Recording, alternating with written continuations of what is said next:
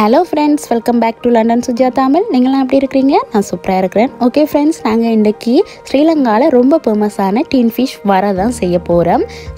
டின் ஃபிஷ்ஷை யூஸ் பண்ணி நிறைய ரெசிபி செய்யலாம். நாங்கள் ஆல்ரெடியே டின் ஃபிஷ் குழம்பு வச்சுருக்கிறோம். இப்போ நான் வந்து டின் ஃபிஷ்ஷை யூஸ் பண்ணி அதை எப்படி அதில் வர செய்யலாம், அதுவும் சூப்பராக டேஸ்டியாக எப்படி செய்யலாம்னு சொல்லி பார்ப்போம். இப்போ அதுக்கு தேவையான பொருள் பார்ப்போம். ஒரு டின் ஃபிஷ்ஷை நான் எடுத்து அதுக்குள்ளே முழுசாக இருக்கும், அதை நான் சின்ன சின்ன துண்டாக அப்படி வெட்டி எடுத்துருக்கிறேன். 1 ஸ்பூன் உப்பு எடுத்துருக்கிறேன். 1 ஸ்பூன் அளவு பெருஞ்சீரகம் எடுத்துருக்கிறேன். 1 பச்சை மிளகாயை 2ஆக ஸ்லைஸ் பண்ணியிருக்கேன். கொஞ்சம் கருவேப்பிலை எடுத்துருக்கேன். 1 வெங்காயத்தை நீட்டாக ஸ்லைஸ் பண்ணியிருக்கிறேன். 1 தக்காளி, மீடியம் சைஸ் தக்காளி பழம் எடுத்துருக்கிறேன். 5 உள்ளியை சின்ன சாப் பண்ணி வச்சுக்கிறேன்.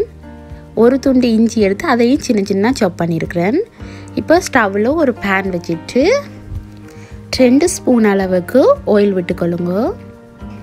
எண்ணெய் நல்லா சூடாகினோன்னே நாங்கள் எடுத்து வச்சுருக்கிற அந்த டின் ஃபிஷ் எல்லாத்தையும் நீங்கள் அந்த எண்ணெய்க்குள்ளே மெதுவாக போடுங்க.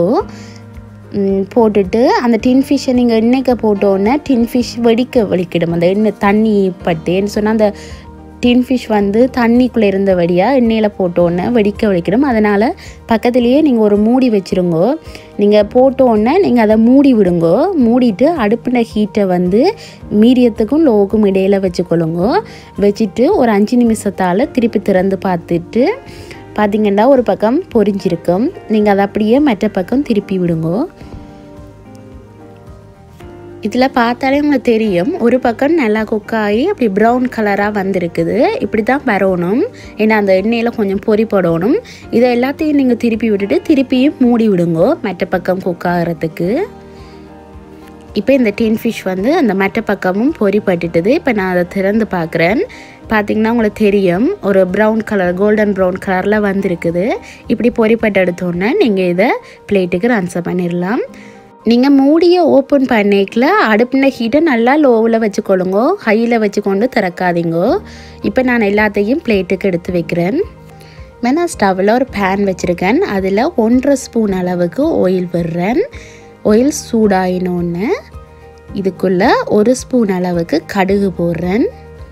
கடுகு வெடித்தோடனே இதுக்குள்ளே 1/2 ஸ்பூன் அளவுக்கு பெருஞ்சீரகம் போடுறேன். 1 பச்சை மிளகாயை 2ஆக ஸ்லைஸ் பண்ணி வச்சுருந்தேன்னா அதையும் இதுக்குள்ளே போடுறேன். இதில் கொஞ்சம் கருவேப்பிலை இருக்குது, அதையும் இதுக்குள்ளே போட்டுட்டு நல்லா ஒருக்கா மிக்ஸ் பண்ணி விடுங்க. விட்டுட்டு இதில் ஒரு மீடியம் சைஸ் அளவு ஒனியன் இருக்குது. ஒனியனை நல்லா மெல்லிஸாக ஸ்லைஸ் பண்ணணும், அப்போ தான் இந்த ரெசிபிக்கு நல்லா இருக்கும். இப்போ இந்த ஒனியன் கொஞ்சம் நல்லா இந்த கண்ணாடி மாதிரி நல்லா வதங்கி வரட்டும். இப்போ இந்த ஒனியன் ஓரளவுக்கு வதங்கிட்டுது. இந்த ஸ்டேஜில் நாங்கள் எடுத்து வச்சுருந்த ஒரு தக்காளி, மீடியம் சைஸ் தக்காளியை அதை நான் சின்ன சாப் பண்ணியிருக்கிறேன். அதை இதுக்குள்ளே போட்டுட்டு அதையும் நல்லா மிக்ஸ் பண்ணுங்க. தக்காளியை வந்து நல்லா சின்ன சாப் பண்ணுங்க.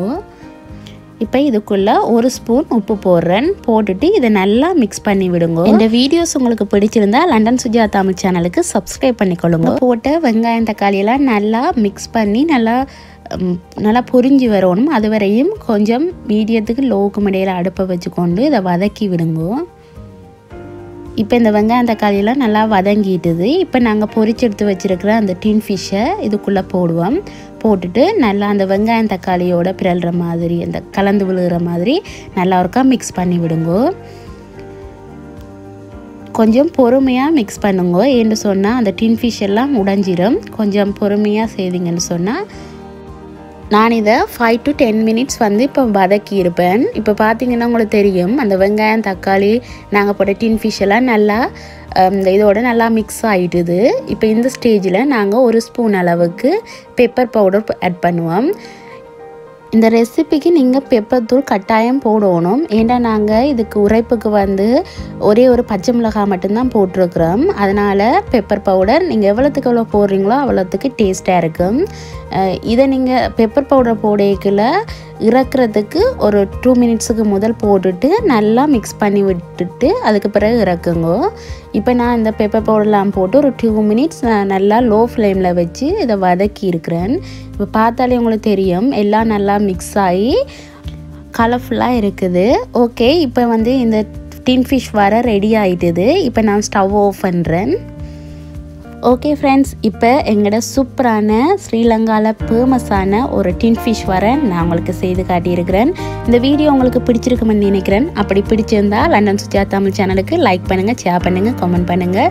கூடவே இந்த சேனலுக்கு சப்ஸ்கிரைப் பண்ணுங்கள். பக்கத்தில் இருக்க பெல் பட்டனையும் கிளிக் பண்ணுங்கள். அப்போ தான் நான் போடுற வீடியோஸ் எல்லாம் உங்களுக்கு நோட்டிஃபிகேஷனாக வரும்.